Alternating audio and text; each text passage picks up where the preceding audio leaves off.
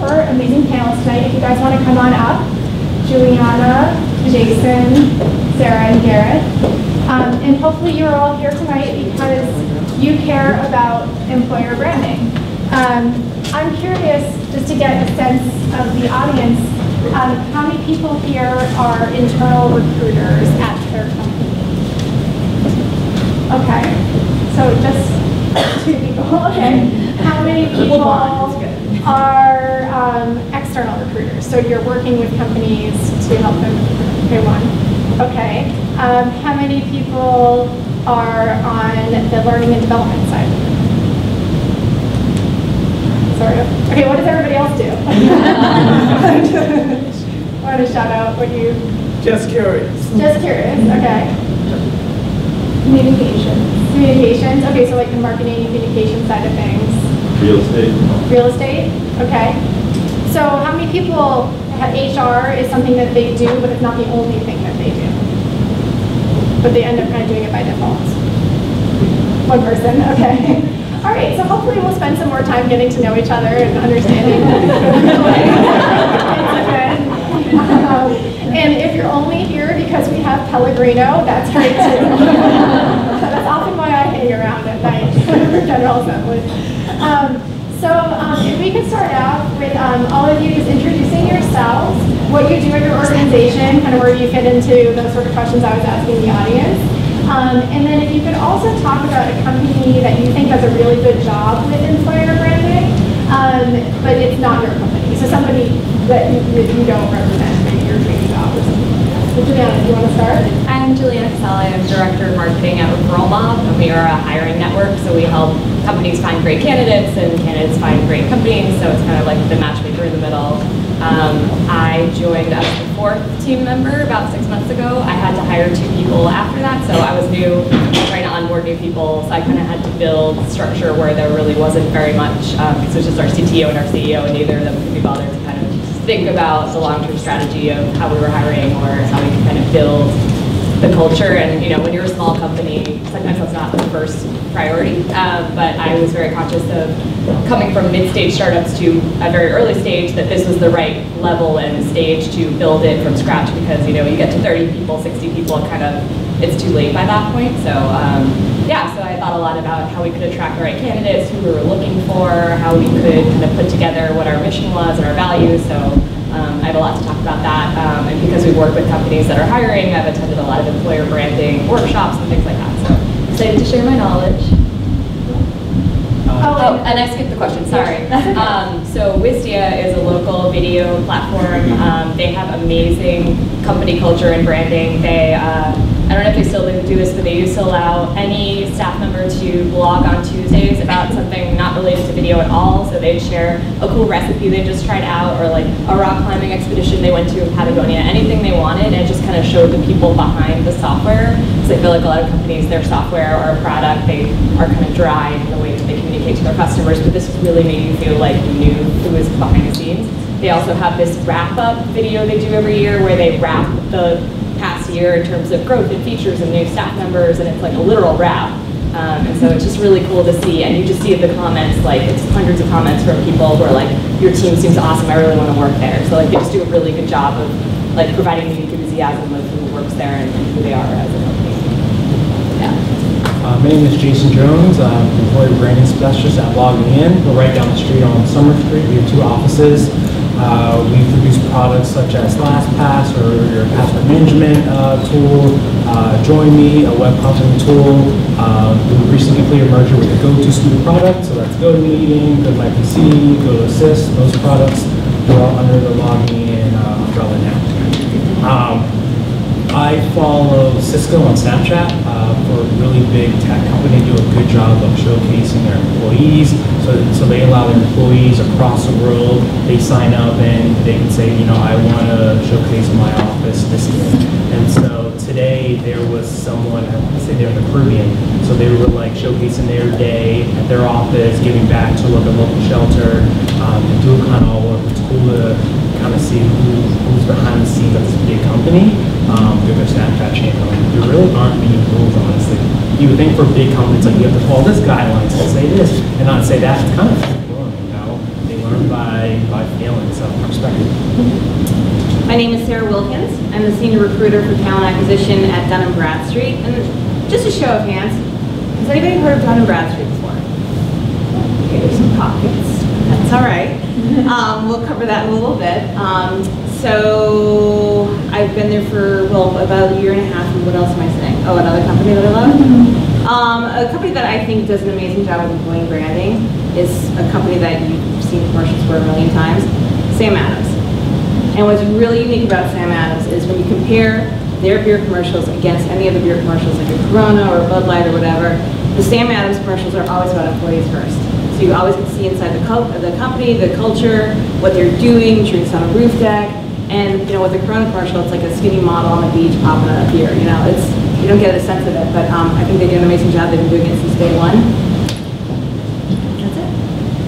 Hi, I'm Gareth Burrowes. I am the product manager and head of marketing at Tech Connection. Tech Connection is a tech company. We are a tech company which helps underrepresented individuals find jobs, find tech jobs. It doesn't matter which industry, as long as it's tech jobs. One of the companies that we think that I believe has actually very good employer branding is HubSpot. There's a lot you can see about HubSpot in the way they're on different social channels. They show how it is to work there. They always put their employees first. It's very fun to see what it is to how it is to be there. It looks like it's a lot of fun to work there. Awesome. So hearing that, maybe some of you weren't even really sure what employer brand meant, but hearing what some of the panelists' ideas of companies that they respect what they're doing with employer branding, when you heard those examples, did anything come to mind of a company that you were like, oh wait, they actually are doing this and they're doing it well? Anything that pops into your heads? I'm going to be asking you questions. Because nobody's a pro on this. Like, this term was coined probably, what, like 3 years ago? So none of us were experts. Anything come to mind? I think Google has just done that kind of over the years by word of mouth, relaying, what they give their employees and kind of services and perks for working there. So that's just something that I think everybody probably knows about. Yeah, that's interesting. With Google, also their interview strategy is something that people talk about a lot. If you hear about Google's interview strategy, and how does that even happen, that we all know how they interview? Or it's like this whole, but it's almost part of their brand, that it's exclusive but intelligent. Yeah. How about you? There's like the Honey Bunches of Oats commercials, like for cereal and how it's made and people that are doing it. Anybody remember those? Yeah, like the factory workers, and they're all like smiling happy. We're all running on sugar. I'm just picturing the bee. Is that the same brand? Oh, that's Honey and Cheerios. Oh, okay. That employer branding then, I guess. That's another panel discussion. So Salesforce, they put a lot of pressure on a lot of companies because they did, Benioff put out the whole bid to go 1 + 1 + 1 so that you spend a portion of your time to complete the action, and that put a lot of pressure on a lot of them. So they showcase what their individual employees were doing with their time. Oh, that's really cool. Yeah, that's awesome. This might be a little controversial, but the American Petroleum Institute has like really cool, like flashy commercials, and like it's really tailored to like millennials. And at the same time, it's kind of like fracking. So, but it's like cool. Yeah, like they put a lot of effort into making it look cool. Yeah. Yeah, it's amazing how much time and effort when you really start thinking about it. Like companies are putting into this right now. That's really great. So I guess on like the flip side, so we kind of know what looks good. What do you think are some things, and I'm going to put this to the panel, what are some missteps or common misconceptions that companies have around what employer brand is, or what is a good employer branding strategy? Anybody can jump in. I think a big mistake or a misstep that a company can do is on your career page, if you're just posting jobs and no sort of insight or like link to a peek inside the company, then forget it, because you're just gonna get lost. So I think when people are, I mean, they're gonna be doing research. So when they're going to your careers page and looking at the jobs, there's gotta be some sort of link or insight, pictures, anything, video to what's going on inside the company. Yeah. I think a lot of people don't put a lot of effort into their job descriptions. It's like a free advertising for your company. That's your space to say why it's exciting to work there. And so many people just copy paste the template and just drop in the strategic words. The other thing is like the actual experience of interviewing at the company. You know, like some people don't get followed up with ever. Some people don't hear back, and it's just like this dropped call or like a resume black hole or something. And it's like, that's a really easy way to differentiate yourself from all the other companies. Like, how much do you respect your candidates or the people you're screening? And so I feel like a lot of people think employer branding is just like the external communication of what your company looks like from the backside of it, but really like the experience someone has with your company is also what your employer brand is. And people talk, like if someone has a crappy experience interviewing with you, they're going to tell other people. So like you should really be focusing on that as well. Like it's a really easy way to kind of invest some time and actually like impress people. Yeah, plus to just hop on that real quick, that's one of the things that I think companies don't realize, that when somebody applies for a job, there is a level of interest that they should kind of want to build on. And too many companies just allow that person to get a distasteful taste in their mouth about that company, and therefore go back and tell their friends, as you said, how horrible that was, and there gives them a different outlook on what the company, even if they love the product, just on how that company is, and people don't understand how much that turns people off from even buying the products. Right, yeah, it's not just about the employee, it's about future customers too, that's what you're saying. Yeah. It's also about defining what employer branding means to your company, because to every company it's a bit different. Is it advertising your job? Is it responding to Glassdoor? Is it campus? Like, every company perceives it differently, and depending who's in that role, if you're going to transfer that role, it's what do you think employer branding is to our company? And then A, let's figure it out, because I think you're wrong, or B, how do I tailor your perception to what I want to do? So I mean, like when I started, it's like, well, it's diversity, and then it's this, and then it's that, and it's events. It's like, well, I'm not Superman, I'm one person by myself. So, let's be realistic about what I can do. Employer branding isn't going to fill all your jobs. I'm not going to tweet or hire a software engineer, a bunch of software engineers are going to flock to the job. So let's be realistic about what I can do and the value I can add in the program. So this isn't on the list of questions I sent you ahead of time. I'm just thinking, so I'm trying to understand who's in the room here, and thinking of the people who you work with. Who's involved with employer branding at a company? Like, who are the stakeholders? Like, you mentioned the employees, which I think is an interesting one. Like, you're not thinking about that as the people who work there who are going to help you define the brand. But like, who do you actually work with on this? Who do you report to? Who do you get involved with? I mean, I know it's going to be different for every company, but I'll go again first. I have a manager, but you mentioned an interesting point, like who I work with. Well, I also work with my hiring managers, people that are actually I'm helping to recruit for their specific open roles.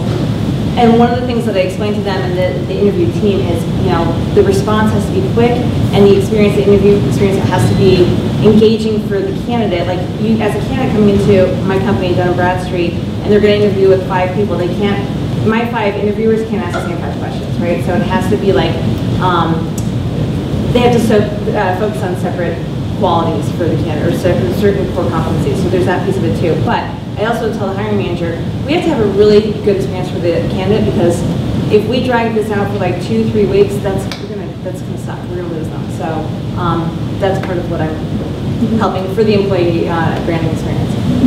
So the hiring managers definitely play a role, even though they might not realize it. Right. They're a huge part. Right. Anyone else who's kind of... So I report to our director of talent acquisition, but our VP of HR has eyes on what I'm doing. Our chief people officer, he has eyes into what I'm doing. I work with our recruiters, of course. I work with our HR business partners. I work with our creative team. I work with our PR team. There are a lot of our web development team. So kind of dotted lines to a bunch of people, because without them, I would just be on an island between jobs. But they let you do it. You don't have to have tweets go through marketing. Exactly. Okay. No, I don't. That's good. Okay. Anybody else? Any other? I mean, when you work for a 4-person company, everyone has an equal say because you're all going to be stuck on an island of desks all pushed together. If you don't like the person, that's a really big fail. So, I mean, that's segues to my next question. I was going to ask you. You work for a small startup.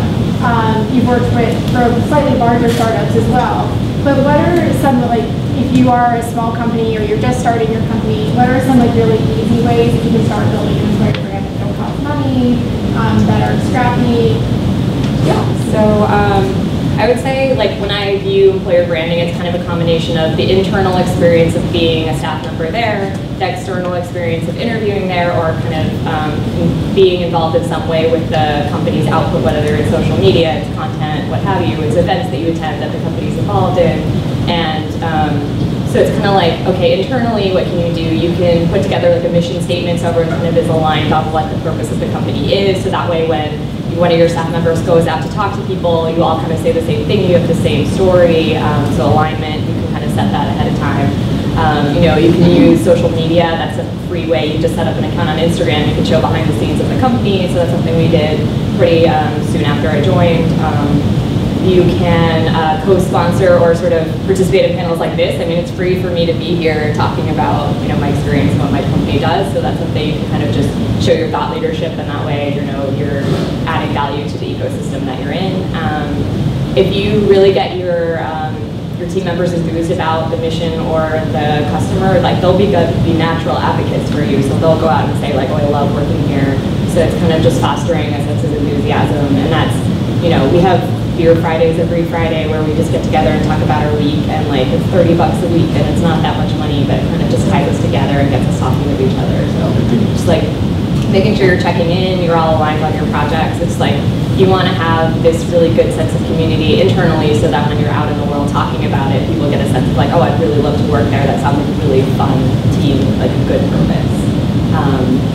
So just like, just as much as you can communicate of like what makes you different, what makes your people your people. So for example, I know we'll talk about this later, but like if you ask your staff members like what makes a person at this company like fit in here, like what are the qualities that we look for, that makes you succeed here, you can turn that into a slide deck, a culture deck that you can put out on SlideShare for free. So it could be as simple as putting a PowerPoint with people's quotes about what they love working, like what made them attracted to the position or the company in the first place. Like that's an easy way too.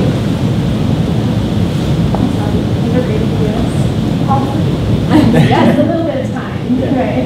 Except for the beer part. That's Maybe you can give it Sam Adams. There you go. Yeah, true.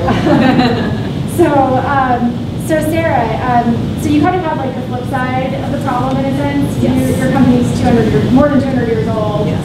Probably budget is like one of the biggest concerns. Oh, it's always a yeah, concern, but not one of the bigger ones. Yeah. But you're trying to attract great talent. You're moving your company into the 21st century as far as the roles and whatnot. And so obviously you're competing against the LogMeIns of the world. Right. How do you attract that talent as a recruiter?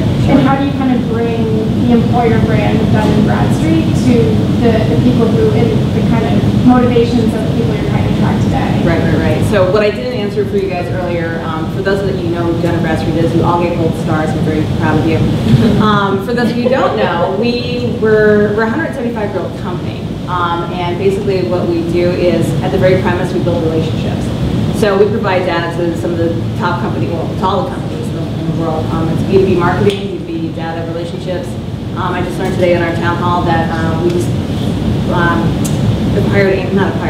we gained Amazon as one of our newest clients that we're going to be working with, as well as T-Mobile. So that was a pretty big win for us. But anyway, long story. Yes, we're 175 years old. And when I was approached to come work there, I was really reluctant, and I was like, it's still BradStreet, it's a dusty old data company, why do I want to work there? My history is in advertising, marketing, and startups, like, ugh. But what really kind of inspired me to work there and really move the pendulum is our CEO. He gets it. He comes from AOL, he came in to shake things up and absolutely modernize Dun & Bradstreet. He had to, because how else would we, based in Waltham now, compete against the LogMeIns and the Nanogans and all the cool startups down here. But he's done an amazing job. One of the things that he's done is, raising hands, how many people are you familiar with the Muse? Okay, great. So we work with the Muse on a national level, and they've come in and they've done video content for us and interviews and take pictures of our new office spaces, so that's been great. But also on a local level, there's a company called VentureFizz. I'm not sure if y'all are familiar. Okay, so on a local level, they'll come in and do that for you too, if you're just one company, like a smaller company, more so there's that piece.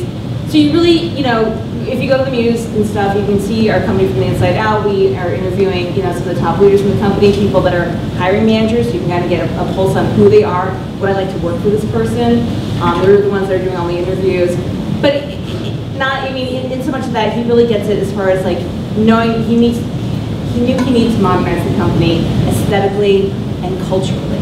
So it's a really great story to tell how, he's just so passionate about like making us an innovative company, a modern company, an agile company. And we had a town hall today, and he said this, and I'm like, Bob, you just made my job 10 times easier. He said he wants Dun & Bradstreet to be an amazing place to work for and do business with. And I'm like, yep, there you go. That's it. So I know I'm leaving out a lot of pieces, but I don't want to. No, now you've created a monster I can talk to. I think that's really helpful, and it's good to know like both the big names like the Muse, but then also the local players. So if you're about like a Boston-based company and you're doing all your recruiting here, something like VentureFizz, becoming friends with them, they write great content. They're looking for like a lot of content contributors, so you can become like a thought leader and contribute to their blog, and then people find out about your company through reading the blog posts that you're writing. It's a great win-win. It's all free. Just a really excellent way to just plug into the Boston community. I think Boston also does office tours too, so that's another one to follow. So Jason, so LogMeIn went through a major merger recently with the go-to product suite. So that's obviously, has anybody's companies gone through a merger, or you're afraid they might be going through a merger, something that might be coming down the pike? Not so much? Yeah. Maybe? Okay. Super fun. This question's for you.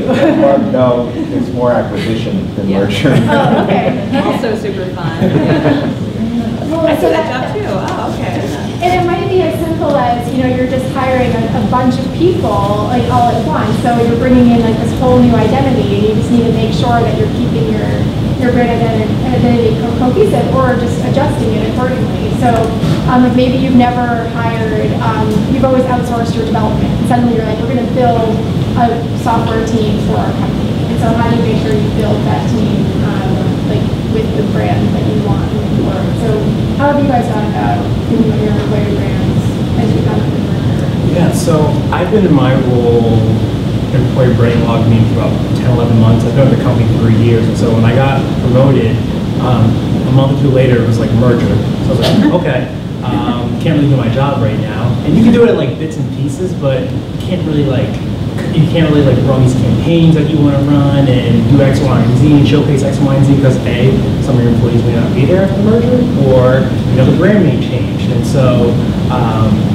it's really leveraging my relationships. I started as a sourcer, transitioned to tech recruiter, and then now employer branding. So people who I've hired, I lean on very heavily. So I got photoshopped and I became employer branding specialist, and so I hired a web designer a year or two before. Hey John, you work with Photoshop. Can you show me some tidbits on how you do X, Y, and Z? Leveraging those relationships has allowed me to showcase people. It can be nerve-wracking to be like, hey, Joe Schmo from the go-to side, I don't know you. Can you do X, Y, and Z? I lean on people who I know. Once I win those small wins, then I can branch out to someone who I don't know. And so, go back to your question, it's like thinking on a bigger scale, but starting with people who I know. So once I can showcase to people I don't know, hey, this works here, I can do it on a bigger scale in more offices. And it's... Did you feel like the go-to, did they have sort of like a different culture? Like, did you guys have to kind of like blend cultures at all, or was it pretty similar? So, because they were under Citrix, another big company, a lot more process. Where at LogMeIn, it's like bootstrap, you just do it. If you can't find the answer, you just do it, or you find someone. And so what we're working through right now is, there's not always a process or something, you just kind of do it. Like we're hosting a sales hiring open house in Tempe on Thursday. And one of our recruiters out there was like, hey, like, what's the process for X, Y, and Z? I was like, you just buy it, it's expensive. So I did. Apologize later. Yeah, I buy it, I put on my credit card, get some points, expensive, money back, and there we go. So, especially now that we're a bigger company, we will put more process to some things, but right now, 3 months from the merger finalized, kind of working with pain points. You know, you're going to step on some landmines, you're going to step in dog poop sometimes. You know, it happens. You know, I'd rather act now and ask forgiveness later than be like, hey, can I, and then like never get anything done. So Gareth, for many companies, making sure that they have an employer brand that basically shows that they're an inclusive company and a diverse company is like one of their main goals right now. But how do you help companies think about this in a way that they're not just like tokenizing a certain group by showing their diversity and their inclusiveness? How does it like make something that's organic to that company? To make it very organic, it has to, first that company has to look at their pipeline. So you need to expand their pipeline in terms of where they're looking, not exactly who they're looking for. The problem that most companies do is they look for the who than the where, which is we want more women in our company. So you know what, we're going to look for women. You know, we want, you know, to diversify our company a little more. So they look for people with certain ethnic backgrounds. And that is a problem where that now becomes tokenizing. Mm-hmm. What you need to do now is, okay, where are we looking? One of the things I even had a conversation just before we started, which is most of the tech companies which are really growing are in the Northeast and West, with a whole bunch of schools in the South. To how many companies are looking outside to the Southern schools for computer science or for other talent? There are so many large schools out there. Mm-hmm. And by just taking those people and looking at those people there, adding them to your pipeline, you'll see how much of a diverse candidate pool you'll have. Mm-hmm. And you won't be able just to like be looking and say, oh my gosh, I'm looking for women, right? How many people look at, you know, schools outside? That's some of the things we need to look at that diversifies your pool. So start with the pipeline and then let that build out your overall brand. Focus on your where, then your who. Mm-hmm. And that is the thing that you need to come with. To dovetail on that, I had the good fortune of today being our quarterly town hall, which all the C-level suite was speaking at. And so our chief people officer actually happened to mention today that we are going to be launching a diversity inclusion website, so that people internally can tell their stories, and that way, hopefully, you know, when we post that on our website, it'll, you know, people will watch the stories and kind of be like, oh God, this company gets it, and be, you know, drawn to want to apply and be a part of our company. So it's very, very important. So yeah, and so encouraging employees to kind of share their stories on their own volition and their own kind of will, instead of kind of picking something and being like, hey, can we share this story? Well, and it's interesting too when you think about it. 175 years ago, as with most companies, they were all run by white males, right? So it's our commitment to represent the world's mosaic as a company now, and we're on our way. We're doing a really good job with it. Yeah. Now, on the topic of sharing stories, what do you do with Glassdoor? Oh, that's one of our questions. Yeah. Let's get right to it, because that was one of the questions. Yeah, so what do you do with Glassdoor? How many people know what their company's Glassdoor rating is? Okay. How many people know what Glassdoor is? Has been on the website before. Everybody's been on the website. It's so interesting. You know, so basically, it's kind of like Yelp. I mean, correct me if I'm wrong, but the easiest way to describe it, Yelp is, you know, reviews for restaurants and reviews for hotels. This is basically reviews for companies written by former employees or current employees. And people also use it as a salary benchmarking platform. So a lot of people anonymously share their salaries. So it's both for reviews and also to get a sense of what your salary rate is compared to other roles in similar companies. So company probably has a profile and you might not even realize it does. So what do you guys do with Glassdoor? How do you see it fitting into your branding strategy, if at all? Anyone have? You see, that goes back to the earlier part of the conversation that we had where for Glassdoor, let's think about the type of person, I'll put a first to go back to the customer. Let's think about the kind of person who uses Glassdoor. It's usually somebody going there for an interview. So they're looking to see, okay, let me see what this company is like. Now, a lot of times when you look at the reviews, it's somebody saying, oh, I interviewed here, whatever. So a lot of it has to do with what we said earlier, making your interview process a pleasant process, and that will get you certain reviews when you look at when people feel like, okay, yeah, they were really nice and respectful, yes, I can get the job, but based on what, the feedback I got, it helps me. And that's sort of the thing you find yourself looking at a good rate from Glassdoor. Yeah, so you just have to revamp your process from the inside out. You can't just deal with the fact that there are bad reviews, but actually change your process to get the good reviews. Anybody else? So we have a person in our company that manages all the reviews on Glassdoor. She will respond to the negative and the positive. Positives are easy, that's great. I mean, she will respond to everybody. The negatives she handles a little bit more delicately. If it escalates, whatever, she offers them to, reach out to our compliance department, whatever, so on and so forth. Or she even volunteers, contact me directly, so on and so forth, just to kind of mitigate it. But to your point earlier too, and I think this is, really for anybody that's a recruiter in the company, you're the first line from the outside in. So that is critical. That first touch is critical. Like whatever experience, that first impression that they get, I mean, that's everything. So I actually got called on.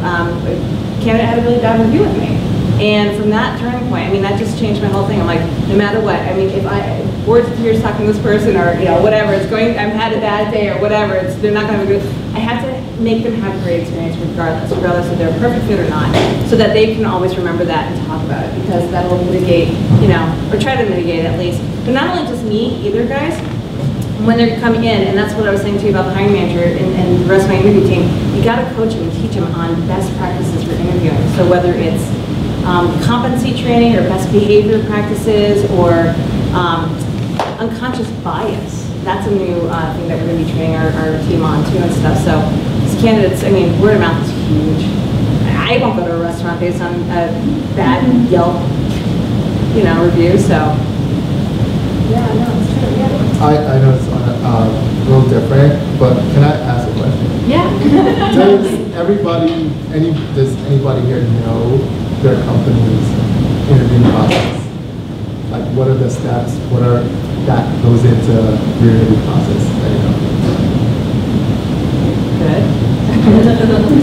Okay, this is good. And sort of to point of the question, kind of, is there a process? So the point of that question is, a lot of companies treat their interview process, that first touch, very lax. From higher up all the way down, it's, you want somebody, just get somebody. And it's not a matter of, okay, we need to have a process. When people come in, how do they feel about our company? This is also part of our employer brand. And so you get a lot of people, even some of the hiring managers, not even knowing what the interview process is like. You get a resume, we hand it over to, say, for example, you're looking for a software engineer, we get a resume, we hand it over to a software engineer, we ask them a few questions, we call you back in 2 weeks if they like you or not. If you're not, just as we said earlier, you fall into a black hole and that's it. And that really, especially people with what we have now in social media, that process now puts a lot of candidates who get that bad taste to go out and write those bad reviews or go out and say things or go out and spread that. And that's a part of managing your employer brand.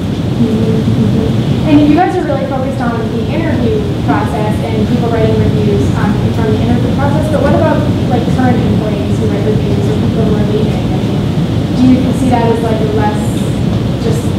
a liability because they're already working there, or they probably have some brand affinity to your company? Or So I think it's treating it as, it's like expectation of your stakeholders. How are we treating Glassdoor? Is it gospel, or is it Yelp, or is it in the middle? I think it's in the middle. If you get a bad review, I'm not going to pull the fire alarm and say, "You're on fire, we need to get something." Let's read the review, let's digest. Is it someone who just got let go? Was it someone in sales who wasn't paying their numbers and they're disgruntled? Like, you know, but also too is there a trend? Is there one department that feels like they're underrepresented? You know, they feel like they're having a crappy experience. Is that one department leaving a lot of reviews? That's a different story. Bad reviews, I send a review to our HR business partner for that line of business, and I CC our Chief People Officer and our VP of HR. So that way, in case our CEO is like, "Hey, what's going on?" the right people know that I'm on it, but also too, the HR VPs are in tune to those lines of business more than I am. So they can say, "Oh, you know, something happened in Salesforce, and Salesforce isn't acting up, so salespeople are disgruntled that you can't make leads in X, Y, and Z. You know, here's some tips on how to respond, formulate a response, I send it to the HRP, they finalize it, then we get it out." So it's also like kind of managing expectation. You want me to sit on Glassdoor all day? Can't do that. I was gonna say, Drew, like, are you responsible for it? You are. I respond to all of it. Wow. Except for the negative How are you ones. supposed to do all your other stuff? Honestly,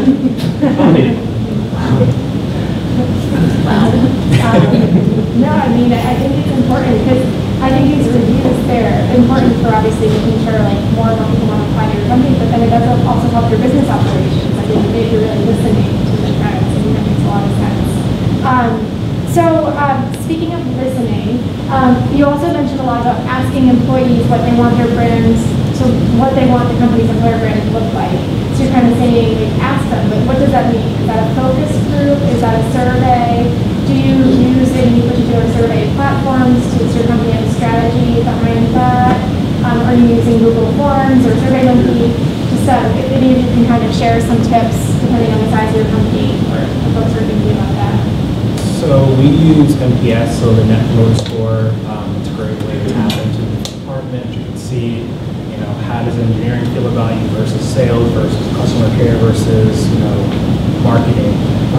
We use SurveyMonkey depending on what it is. You know, we chase after the Boston Business Journal, best places to work, the Boston Globe, top places to work. Those are nice.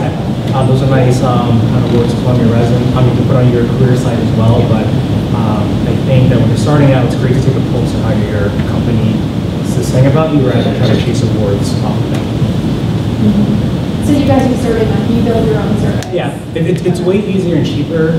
It's free to SurveyMonkey rather than other sources that will, hey, you know, take our survey, win an award, but we're going to charge you a bunch of money to see the results. Well, I'm using something free that do the same thing. Yeah. Anybody else use anything like that? Or? Down at BradStreet is constantly surveying their employees just to take their temperature, make sure everybody's happy. If there's something they're not happy about, we'll address it, fix it. So it's people. We just got a new perk, Unsick Day, which is now a new day off for included in our benefits, which is basically a free day that you get paid for that you can use for doctor's appointments. So you don't have to. Yeah, it's pretty awesome. So that you don't get sick. Exactly. That makes sense. Yeah. Same with us, actually. Like, our benefits weren't reflecting, this is pre-merger, they weren't reflecting LogMeIn as we were growing, and so we took a survey, people want this, we got pet insurance, we got, you know, additional time off, things that reflect what people are saying rather than being like, oh, here are our benefits, deal with it, if not, go someplace else. You really have to keep pulling, because as your company grows, your employees grow, their needs change, you know, child care, you know, things like that.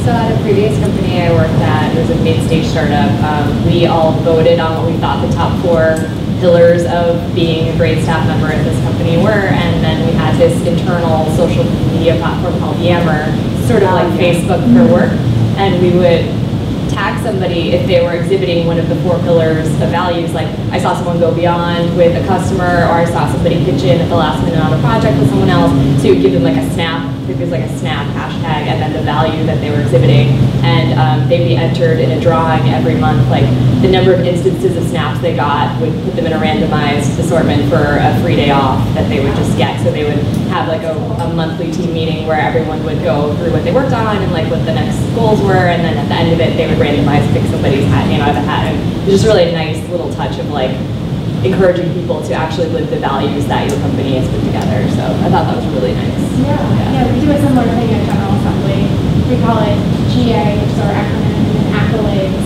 We just started doing it this year, so it's a quarterly contest. And so first step for something like that, though, is defining the values so that there's something specific that people are kind of voting on.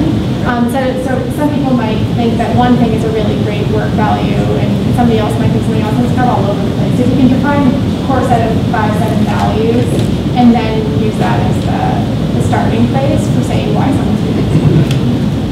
So far, so good with our experience. A lot of these things is also being consistent with it. You know, not just doing it one quarter and then forgetting that you did it the next, because people remember.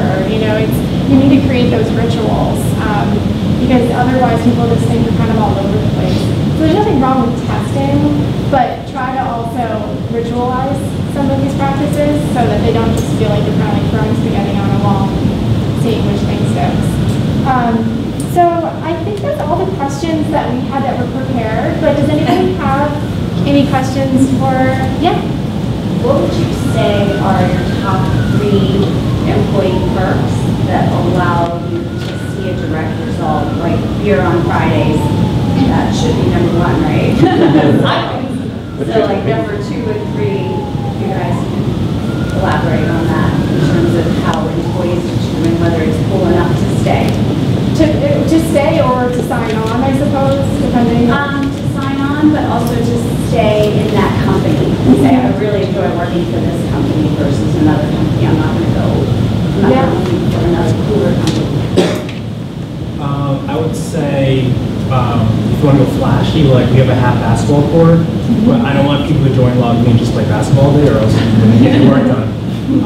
But that's one cool thing. I think another that you're not going to put on the website is from the CEO down, we're big on getting to know your employees. So the CEO knows my name, executives, they know my name. Top down, like they make it a point to know who the employees are. So even on your like crappiest day, hey Jason, how's it going? I found like you know my name. It's a small thing, but I've been at companies where you only see the executives at earnings time. They're in their power suits, and they're going to the conference room, and they leave the conference room, and they're like, oh yeah, I saw the speed of that thing. That's, you know what I mean? So it's like nice when you work for a place where they know your name, and not good when something goes wrong when they know your name, but so that's 2. I think the 3rd is people you work with. You spend more time with your coworkers than you do like your own family. It's sad to say, but it's true. So you just want to at least tolerate the people you work with. And if you can do that, it makes life and work much, worth it, even through the good days and bad days. So we dismantled our annual reviews because we felt that we should be attached to a number for a year. How are you motivated to work with that? So what we've installed instead is priority setting. So you sit down on a quarterly basis with your manager and you discuss your top 3 priorities for that quarter. You're doing it, you've designed it, you're architecting it, and so the motivation and then the success factor that you accomplish these priorities, it's more impactful than being above average. So, yep. So yeah, we have the external benefits. So like we have a great roof deck in Newbury Street, so we're in the heart of Back Bay. We allow dogs. We have a dog in our office. She's adorable.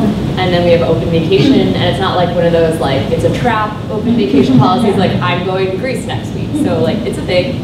But the things that attracted me weren't the perks. I've worked at 2 other startups. I'm used to the ping pong tables and all that. It was more like when I talked to the CEO and the CTO, they really were invested in hiring great people. They were really enthused about the mission and the product. They asked really great questions about my background, not just my experience and my skills, but what was I interested in outside of work. I thought that was really interesting. Like they wanted to know me and not just me as a candidate.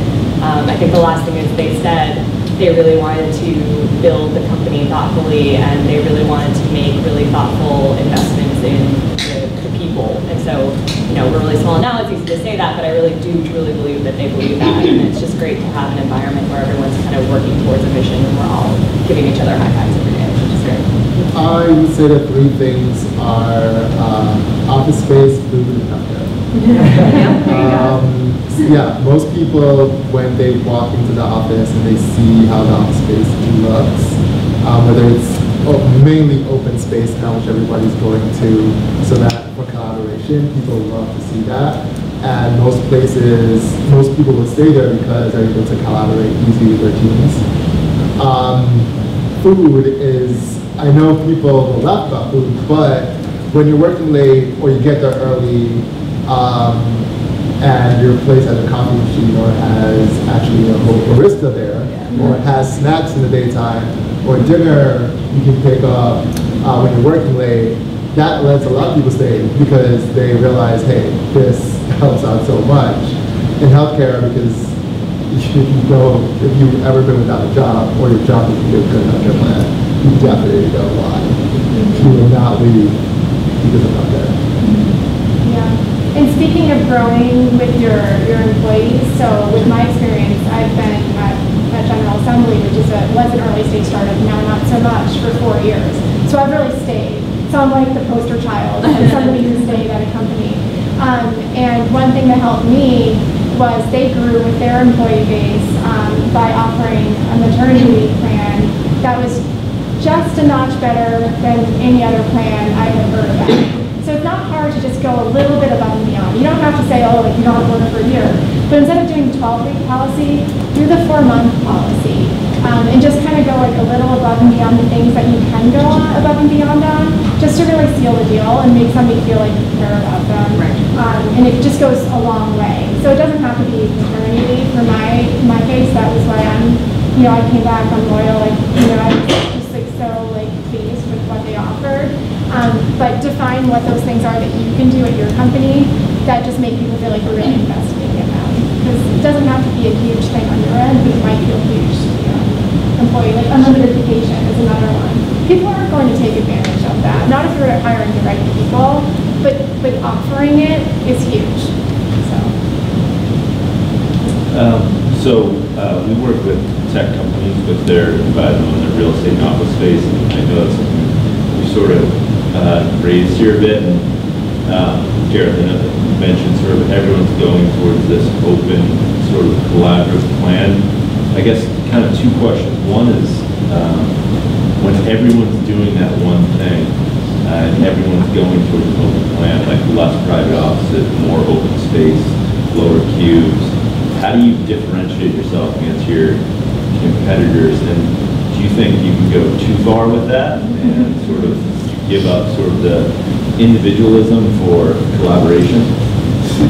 So we have small huddle rooms throughout our offices, and so if you need to have a private conversation, or there are times when I want to throw my headphones and get work done, I can go in a little huddle room, or I can go into the caf, or I can leave my desk, but I feel like I have some privacy. It's not just this one big room and when it's at the center of people walking around me. So we're blessed enough to have enough space in the open seaport where I can move around and feel like, or if it's a nice day, I'll go on the patio, go on the roof deck, and kind of have the space. Not everyone has that, so kind of each their own. In terms of going too far, I don't know, maybe adding a slide, that's kind of ridiculous, but it's tough because some people like open office, cubes, you get sick easily, there's not enough collaboration, so there's constantly both sides, it's like Pepsi, it's like Coke and Pepsi, you know what I mean? Yeah. So I don't know, maybe if there's a happy medium, one cubicle, I don't know.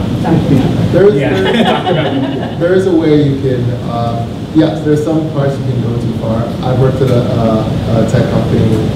And one of the problems that we had was the area where people came and either had lunch or watched TV was like right near a lot of people's desks. So come Friday evening when one department was off, you'd hear a whole roar of noise coming in while people are still trying to work. So there is that issue. But as Jesse said, different companies design different things around the office that differentiates you, whether it is a hub booth, whether it is, I worked at a company we had phone booths. Yeah. So you can go into a phone booth and have your conversation. They have quiet areas that you can go around and right around there it's quiet. So it really depends on how those companies design it to basically conduct certain business and facilitate being productive. And that's another thing is we just went through a move of going from a space space that was, we were in a co-working space and we had our classrooms separated. So we just had offices upstairs in a co-working space. We didn't have to deal with a lot of making coffee. So like kind of owning our own space as a group of, a team of 15 people. And we had to define office rules that we had never had to do before. And so you also have to just not be afraid of, like, you sometimes get constraints. Like, you can't control your space 100%. Like, maybe there's always going to be cubes. But you can come up with some rules and guidelines for your community that really help make the space work. So it's not always just kind of like knocking down a bunch of walls. Maybe you say, like, once a day we all get together and, you know, we're talking about what we're working on so that we're chatting with each other, even if we do happen to all have different offices, whatever. Actually, at my last job, we would swap desk arrangements every few months, just so that like teams that didn't really talk to each other could collaborate. And sometimes it's great to have like customer success next to marketing or sales next to engineering. So it just kind of fostered conversations that might not have happened otherwise. We should. Sorry, there's no to team member. Oh, yeah. We should do that. Yeah. Do you currently like sponsor an event for you, and do you see value in that? That's something that I am actually looking to do. That's one of my priorities. Just to bring, like, yeah, the outside in. I think MassTLC did something too last month about the new co, where you guys had like the office tours, which is something that we wanted to participate in and stuff. But so that's a double-edged sword, actually. So it allows company, you know, allows individuals to come in, maybe sit in on a meetup or whatever that's being sponsored. But at the same time, too, it's like our internal employees will maybe also go to that meetup and maybe try to get recruited out. So it's a very delicate line. Trying to figure out how to manage that. So I have a goal of having, I host 3 events a month. So I actually never had an issue with people like coming down. If anything, they come down for the free food and then they leave. Yeah. As long as they're not taking your employees. Exactly. Again, the food, right? Yeah. But like never underestimate it. But this past weekend was like Friday night and all day Saturday we hosted Rails Bridge. And so Rails Bridge, you know, they have codes come in, they teach you on Ruby and Ruby on Rails. And I got them the free food. But it's cool because people who are interested in tech, they can come see what a tech company looks like, and they can meet a friendly face and kind of say, oh, it's really cool. I can imagine myself in a space like this one day. And so it's not just me, like all of our group, whether the engineering, marketing, sales, we're always hosting events. Well, also Tech Connection, we actually run a meetup called the Black Boston Tech Boston Meetup, where we go to different tech companies. We've been to Google, Wistia, Twitter, and we have where the staff comes and speaks to a group of people about the company, so that people get to see what it is like to be within that company. And we get tours of the office and stuff like that. So we do things like that every quarter for different companies across Boston. So let me talk. What's the name of your meetup group? Black Boston. Black Boston? Tech Boston. Black Boston. Black Tech Boston? Yes. Okay. So we usually go to tech companies. For Wistia, it was really good because they had a whole video, and their CEO came down and actually ran the meetup. And we had people who were there from the side, employees, give personal tours and actually show where the desk was. And we do that every quarter for different companies.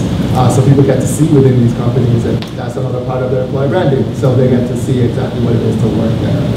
And then we're also premier host for a conference that's happening in May 22nd at the Seaport called the Inclusive Innovation Leadership Conference, where there's going to be different speakers happening there.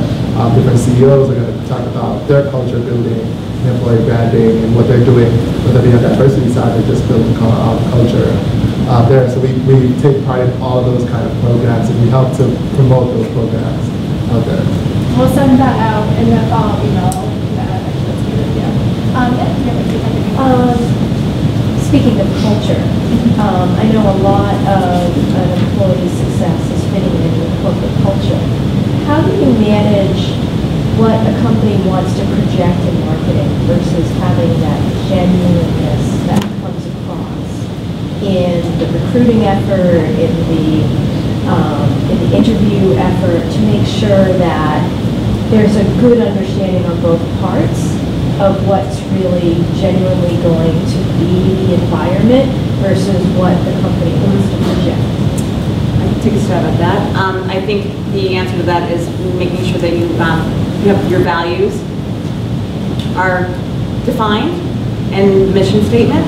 So for Dun & Bradstreet, we have 3 core values. You have to be data inspired, inherently generous, and relentlessly curious. And if you embody those 3 pieces, you're going to fit in just great. We also, for a industrial company, we're very entrepreneurial. So just the conversations that I have with candidates and stuff, I want to know what their drive is, what their passion is, what makes them tick, and then that kind of gives me a good indication of whether or not they're going to fit in with us. But primarily, just being data inspired, relentlessly curious, inherently generous, and your ticket. And sometimes your company may not be right for that candidate. When I used to recruit, I've had those conversations. Like, based on what you're telling me, what you want, we can't offer you this. I wish you the best. Let me know I can get research to you. So just being honest too. Yeah. But what do you do with the people that are internal to your company to make sure that what they're projecting is genuine? Providing a positive experience, and listening to them with surveys and benefits that matter to them. It's if you're providing opportunity, if they feel appreciated, those 2 there go a long way. Hey, good job today. I appreciate your help. Like saying thank you, small things, it goes a long way. I've been at companies where within the recruiting team, you're just constantly butting heads. You can't get work done. You send an email, and you get like a snarky response. I'm like, I don't want to be there, so I'm going to leave. So just treating people the way you want to be treated goes a long way with your employees speaking well with your company. Your company's like a small town. You're going to have disgruntled townies who are like, I don't like this, I don't like that. It's going to happen. You can't please everyone, but if you treat people the way you want to be treated. So I have a twofold question. And they're both kind of rooted in the fact that most of your relationships with your recruits start well before you guys ever have had contact with them, right? So what do you want your company to do to project what brings you the best candidate, right? What should your company be doing before you ever talk to them? And then on the other side of that, what is it that your company does that totally gets in your way?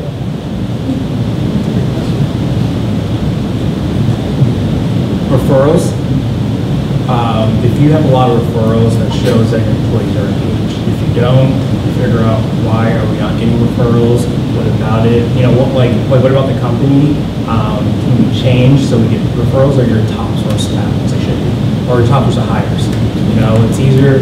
Like when I would recruit, I would say, think about growing up when you play kickball. Do you want to play kickball with a person that your friend knows or some Joe Schmo off the street? I want to play that comes highly recommended. So referrals, I think, is the best way to kind of gauge that. And then something that gets in the way, for me right now, it's like process. I'm used to be able to go, and now it's like someone else, actually, have you thought about this? And I'm like, you're probably right, and I should probably do that, but I just want to go. So it's kind of taming my expectations, knowing that I can't run as fast as I want to, for good reason. I went to Indeed Interactive last year, and one of the things that they talked about was the application process, the online application process. And if you get up to like X amount of questions, your candidate pool will drop off. And the number one company that has the least amount of questions was Netflix. I think it was 5. Name, address, title, job you're applying for, why, boom. That was the application process. And it was wonderful. But if it's more than 10 steps, that's what gets in the way sometimes. Yeah, but what about experience? I mean, nobody asks about experience. Well, there's always a follow-up and stuff too, but just make it a smoother process, right? Get it. So I was reading this really interesting article on LinkedIn. It was an influencer in the hiring space, and he said that a lot of companies make a mistake of assuming that there's a surplus in the marketplace of candidates when it's really a scarcity. And so companies that just reactively post a job when it's almost too late and they need it 2 weeks from now, and they're just accepting whoever comes along and okay, if they're within this 1 month window, then I guess we're just gonna have to pick one, versus filling your candidate pipeline ahead of time with people that you find on LinkedIn or you're impressed by them doing a side hustle or something where they've gotten your attention or you found them, and you're building a relationship proactively so that when the time comes to hire, you know who your top 50 people would be to reach out to, and you're not just some random recruiter off the street who's trying to email them at the last minute and they're like, oh no, not again, So that's something I think a lot of people make a mistake about.